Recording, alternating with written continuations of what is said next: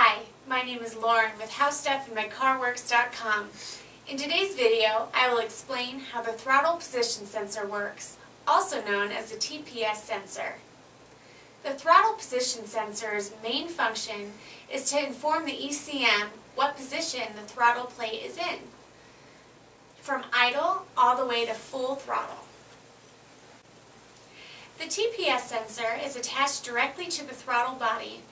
If your car still has a throttle cable, the easiest way to locate the TPS sensor is to find the sensor located on the opposite side of the throttle cable mounting location.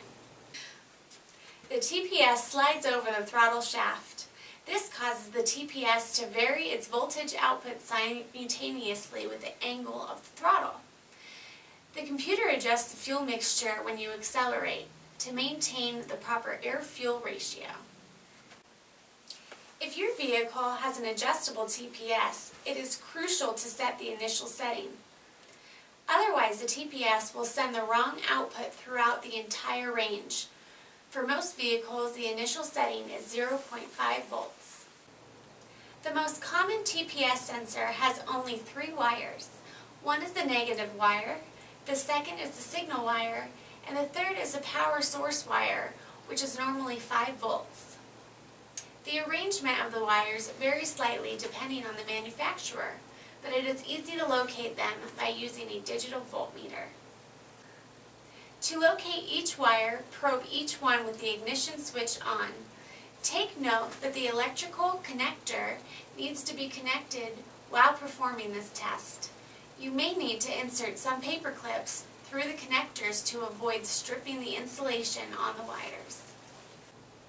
Once you have located the wires, make sure that you have a full 5-volt signal on the power supply wire. Next, attach the negative probe of your voltmeter to the ground wire and the positive to the signal wire.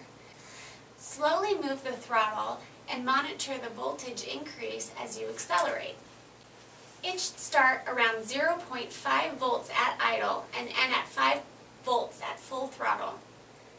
If you find dead spots or voltage spikes at any point of the TPS range, it will indicate that the sensor is defective and it needs to be replaced. You can also test the TPS sensor off the vehicle by setting your voltmeter to the ohm setting. Connect the positive probe to the signal wire and the negative probe to the ground wire and turn the TPS sensor using a flat screwdriver. You should have a smooth resistance increase as you rotate the sensor. Any dead spots indicate a defective sensor. Remember to visit our online store. We have several voltmeters at very low prices available in our tools section. The link to our online store is located at the top of our channel. You can also access it directly at jlsporttrucksonline.com.